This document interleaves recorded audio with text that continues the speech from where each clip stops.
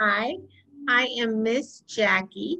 I'm with the Ohio County Virtual Lions Club, and today I'm going to read There's a Wocket in My Pocket by Dr. Seuss. If you enjoy this book, check out our free little libraries all around town. That way you can keep reading all summer. There's a Wocket in my pocket. And a Findo in my window, and a nookcase in my bookcase. There's a Wocket in my pocket. Dr. Seuss was really good at making up words. Whenever we just can't think of the word we want to say, we can be like Dr. Seuss and make one up. Did you ever have the feeling there's a wasket in your basket? Or a neuro in your bureau? Or a was it in your closet? Sometimes I feel quite certain there's a jerkin in the curtain. Sometimes I have the feeling there's a zlock behind the clock.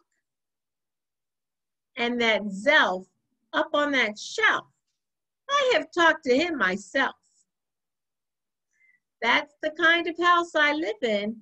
There's a nink in the sink and a zamp in the lamp, and they're rather nice, I think.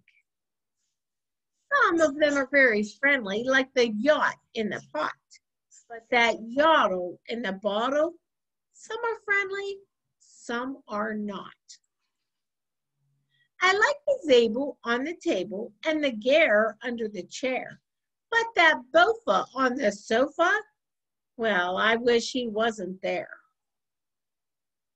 All those nubbards in the cupboards, they're good fun to have about, but that toothbrush on my toothbrush, him I could do without. The only one I'm really scared of is that bug under the rug.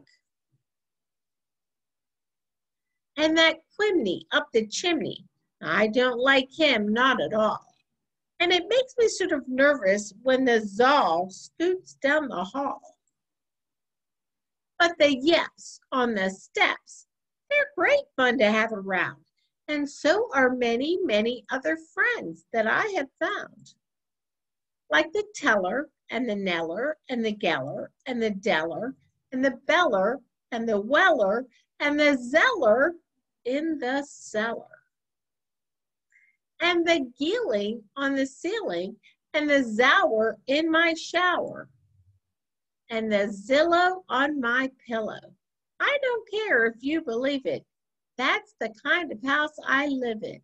And I hope we never leave it. The end. We're back to the Findo in my window and the nookcase in my bookcase. If you like this story, make sure you check out all of the little free libraries around town so you can keep reading. Bye-bye.